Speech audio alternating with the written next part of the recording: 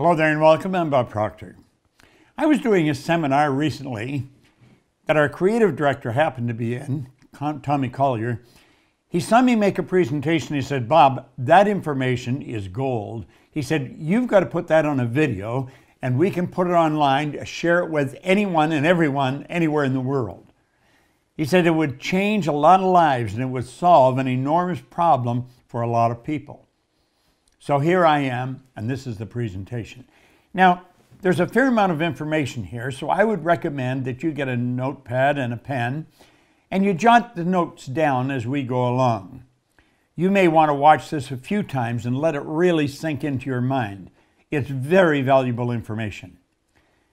Do you know, this year is the start of 59 years that I'll be in this business. For 58 years, I've been working at studying one subject.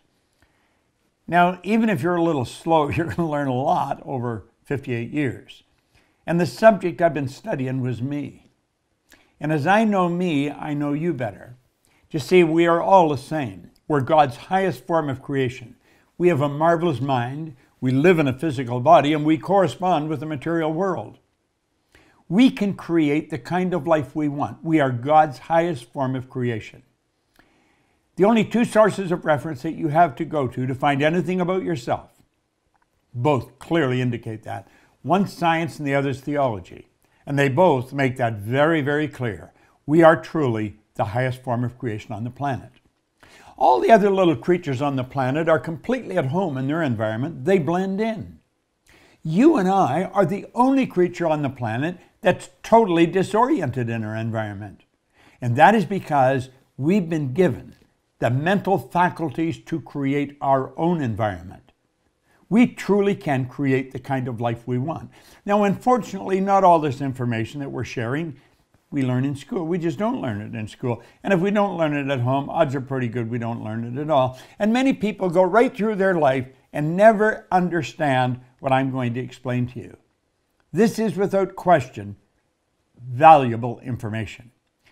Now, I began to study this many years ago, and when I started to learn about a subject, anxiety, that many, many people suffer from, I came to the conclusion there's no need of a person being in a state of anxiety. Now, there's all kinds of people taking drugs today to ease this problem that they're experiencing. I'm going to show you that as a person starts to understand how their marvelous mind operates, they can eliminate anxiety and replace it with something much more beautiful. You and I have the ability to do that. Now, the graph I'm going to show you, or the drawing I'm going to show you, I learned many, many years ago. And as I'll mention again, it is without question the most valuable idea I have ever learned. I'm going to talk to you about the mind and about paradigms. See, paradigms are ideas that are fixed in our mind and cause us to keep operating the same way. And if we don't change the paradigm, nothing changes. So let's look at your mind and your paradigm. Now, when it comes to this, not many people really understand it very well. You can go to psychiatrists, psychologists, behavioral scientists, and they will give you a lot of information, but you may not understand what they're giving you. There was a doctor back around 1934 in San Antonio, Texas. And he was very involved in the healing arts. And he was very involved in metaphysics, in anything beyond the physical. And he said, you know, one of our great problems is we're treating symptoms all the time. We're treating effects. We're not going to the cause of problems. We always work from a higher to a lower potential, from the mind to the body. The body is a physical manifestation of the mind. And he made that very, very clear. And he said, one of our great problems is no one's ever seen the mind. And yet we operate with images in our mind. So when anybody talks about the mind, they don't get a picture. Now, many people get a picture of the brain when they talk about the mind, but the brain is not the mind any more than your fingernail is. The brain, as magnificent as it is an electronic switching station.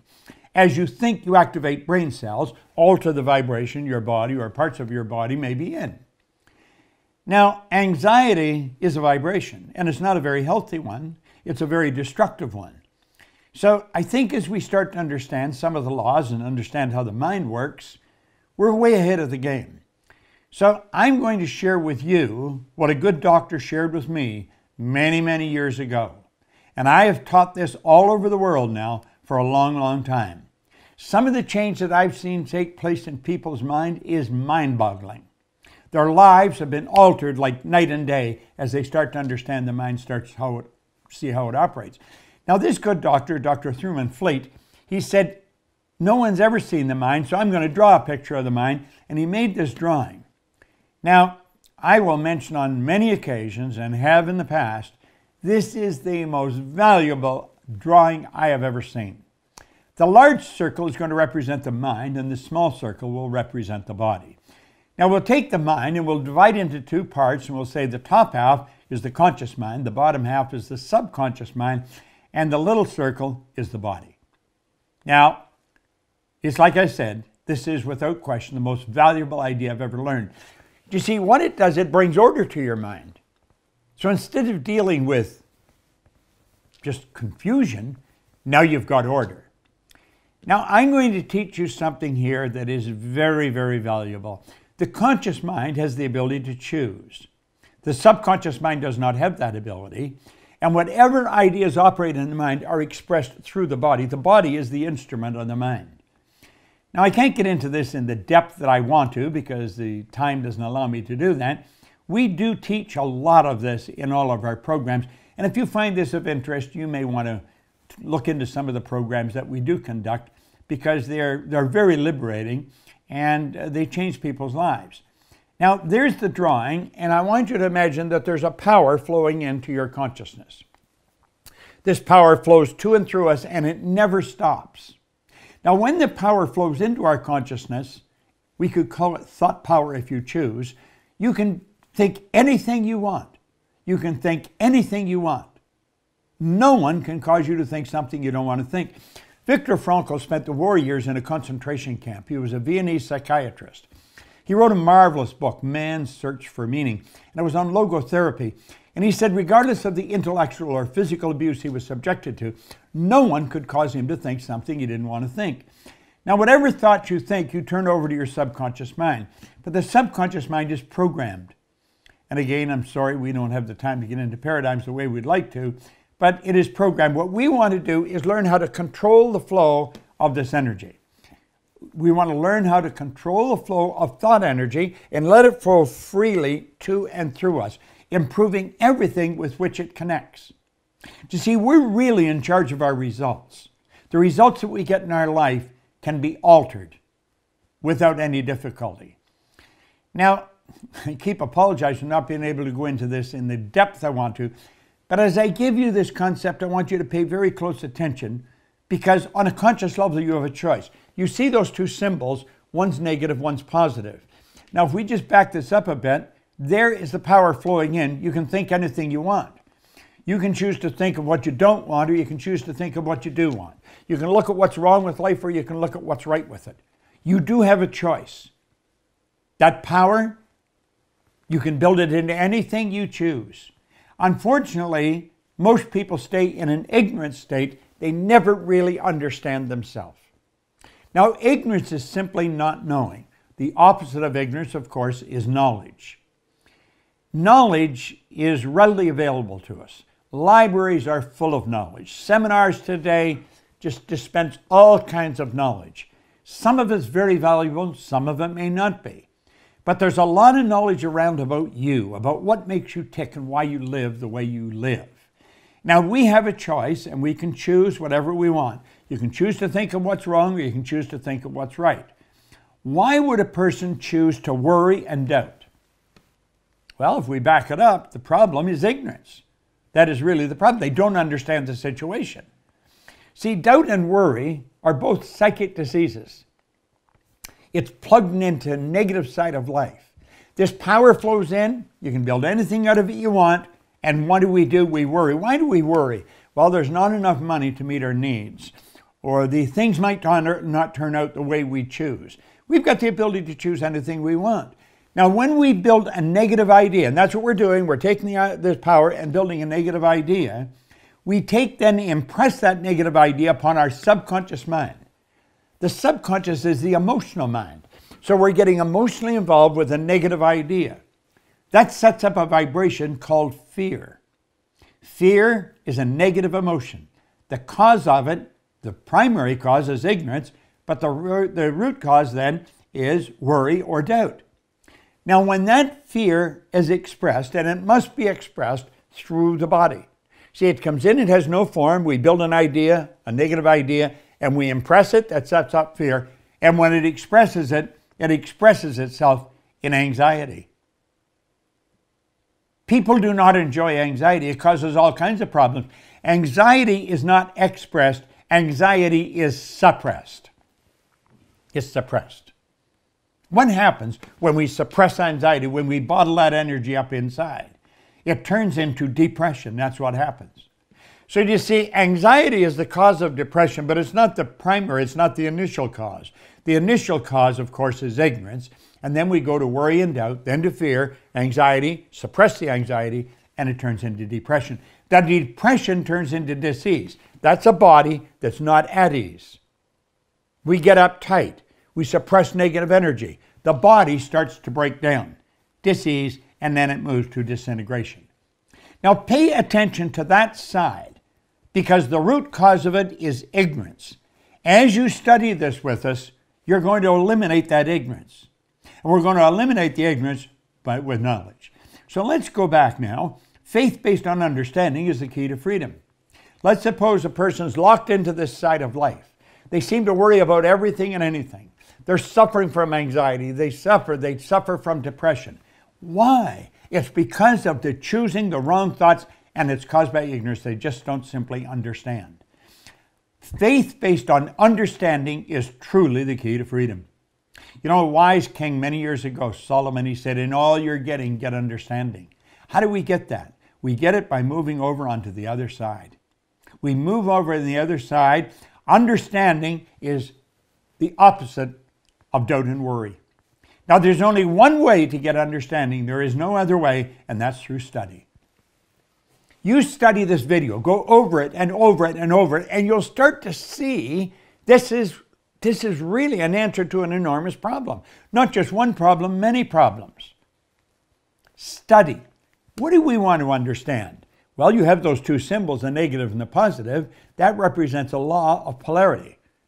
Polarity is the law that decrees everything has an opposite. There's no up without a down, no hot without a cold. So you see, in every negative there is a positive, but we must understand it's there, or we'll never even look for it.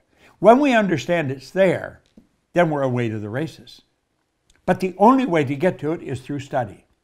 Understanding leads to the opposite of fear, which is faith. Now here's a strange thing. Both fear and faith demand that we believe in something that we cannot see. Both fear and faith demand that we believe in something that we cannot see. Think of it for a moment. What did fear do? Fear manifests in anxiety. What's faith manifest in? Well-being. Well-being. You're seeing a person that's very relaxed. They're very cool. They're happy. They're healthy. There's something wonderful in their life, and it starts with their own thinking. You see, all down through history, all the great leaders have been in complete unanimous agreement on one point. We become what we think about. Well, why would a person choose to stay over on that ignorant side? That's the why. Because they're ignorant. They don't know. You see, when I was a little child, I was raised to believe that people that were rude were ignorant. Well, people that were rude may be ignorant, but being rude and being ignorant are two different things. They say they're just so ignorant. No, they're rude. Everyone's ignorant. Everyone is ignorant. No one knows everything. All the knowledge there ever was or ever will be is available to us. But we're going to have to study to get it. And the beautiful part about this, when you eliminate the ignorance, you get understanding. The understanding leads to faith, and faith leads to well-being. Now, where the anxiety is suppressed, well-being is expressed. You see, it's almost the polar opposite with everything. In fact, it is the polar opposite of everything. The expression turns to acceleration. And that is because we're at ease. You see, the at ease is the polar opposite to dis-ease. The body's at ease. It's vibrating in perfect harmony with the laws of the universe. This is such a phenomenal subject. and it's one that anyone can study and everyone should study. Then that turns to creation. Remember, the other side turns to disintegration. People just break down when they're in dis-ease. When they're at ease, they get stronger. It's creation. Now, we have a choice. We can go with that, or we can go with that. But it is our choice. Which side are we going to lock into? I think this is the side that we really want to understand. I think you do, and I think I do. And you know, I want to encourage you to watch this video at least 100 times. Get your friends to watch it. Anyone you see suffering from anxiety, get them to watch it. Rather than run to the drugstore, get them to run to their own marvelous mind. Get them to get into studying something really worthwhile. Our company has been teaching this information for many, many years. I recommend you go and take a look at what we do. Just go to proctorgallagher.com. Study with us. We have some wonderful programs. And you know something? Every one of them is about you. It helps you understand you better. When I began to study this, I had no money. I was flat broke. I was unhealthy. I had gone to school, high school for 2 months. I was 26 years old. And a man convinced me there was something in me that was way beyond anything I would ever understand. And he said, if you start studying you can have anything you want. Well, you know, today, I have a pretty wonderful life. I have a company that operates all over the world. I sat down many years ago and I wrote out that I would have a company that operates all over the world. We have a company that operates all over the world. We help millions of people. I hope we've just helped you. I want to suggest you watch this video over and over and over again. Get your friends to watch it. It's free. It doesn't cost a cent. And if you want to go further, then study with us. Go to our site, proctorgallagher.com, and let us share some really great information. This is Bob Proctor. Thank you. And I want to thank Tommy Collier for suggesting I make this video for you.